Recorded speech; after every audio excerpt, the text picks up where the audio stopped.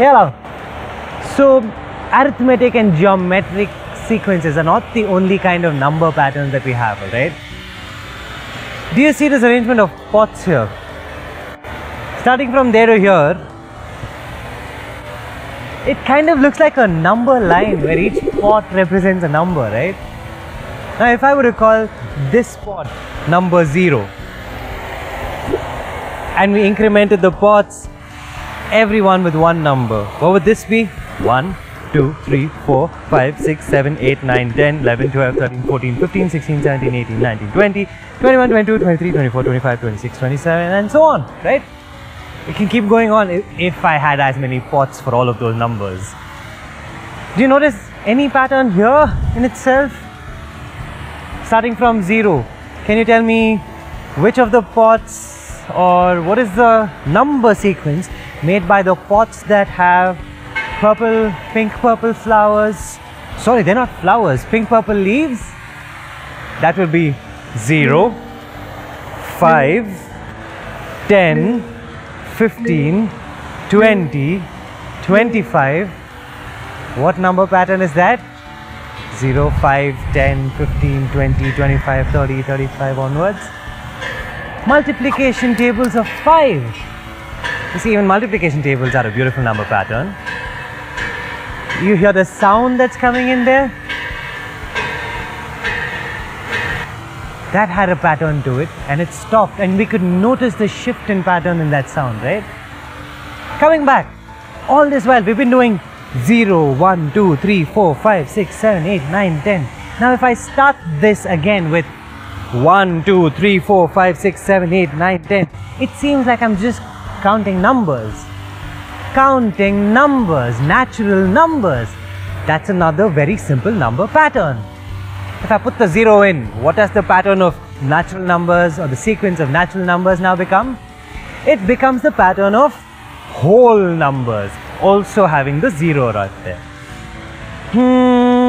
Let's see if we can make some more interesting patterns, number patterns with this. What if I pulled out some of these pots? Say I'll take out this guy. Oops, I'm getting a call. Do you hear the beeps on the call ringer? That has a pattern to it as well. I'll take this call later.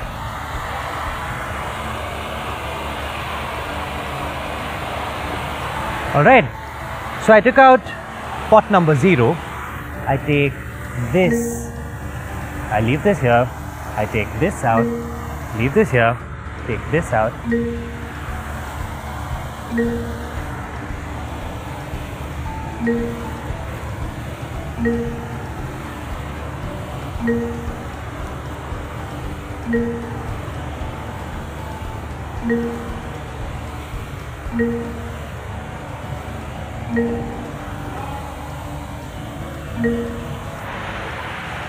What's different on our pots number line right now?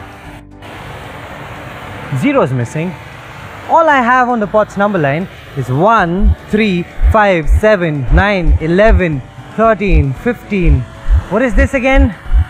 Come on, this must be really easy. It's kind of like I'm asking a very childish question, isn't it? This is nothing but the odd numbers. And what about the numbers or the pots that are missing? 0, 2, 4, 6, 8, 10 and so on. That's the even numbers. Simple number patterns. Now what's the pattern with natural numbers? Starting at 1, we add 1 so as to get the next number in the sequence. What's the pattern for whole numbers? Starting at 0, we add 1 to get the next number in the sequence. What's the pattern for the odd numbers? Starting at 1, we add 2 to get the next number in sequence. What's the pattern for even numbers? Starting at 2, or actually starting at 0, we add 2 to get the next number in sequence. Isn't that fascinating? Fascinating because we think of it as very trivial, everyday things, but there's a lot of beautiful math behind each one of them. There are some more interesting number patterns. Let's explore them. Maybe we could use some of these spots here itself to help us understand them.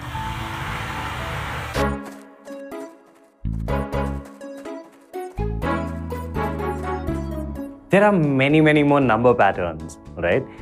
You would have heard of something called magic triangles. Now, what's a triangle made of? It's a three-sided closed regular polygon, right?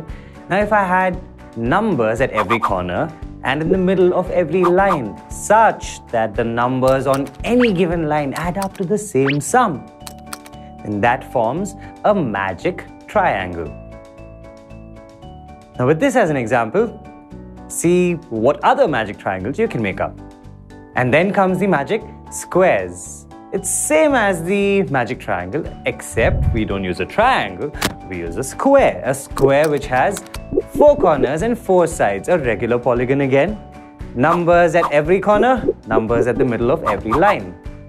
Such that the numbers on any line always read the same sum.